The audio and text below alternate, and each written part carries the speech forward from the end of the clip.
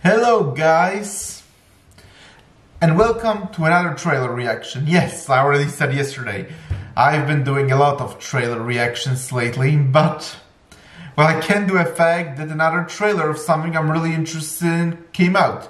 And today we're reacting to House of the Dragon.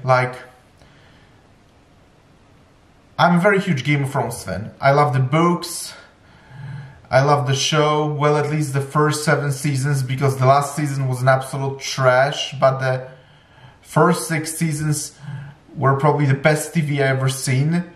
Season 7 was also great, even I find it very underrated.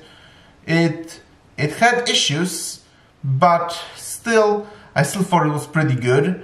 But season 8 was, don't get me started on that. Still, I'm really hoping House of the Dragon will be good.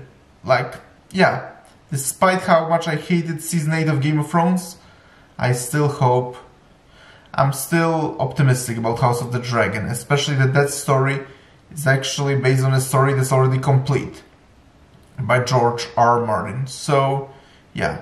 And right before the show comes out, I'm planning to rank every season of Game of Thrones.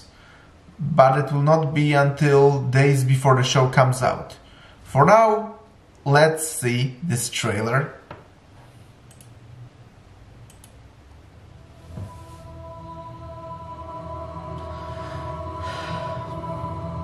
What is this brief mortal life, if not the pursuit of legacy?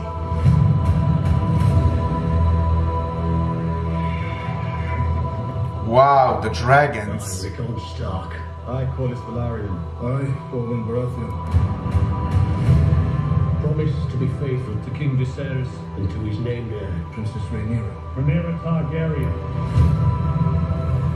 Men will soon put the realm to the torch and see a woman ascend the Iron Throne.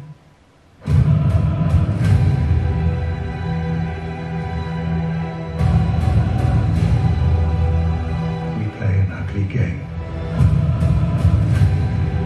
You have the determination to win it.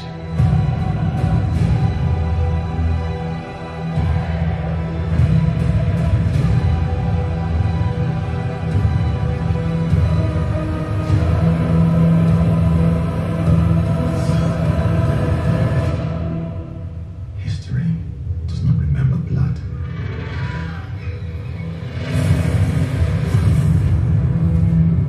It remembers names.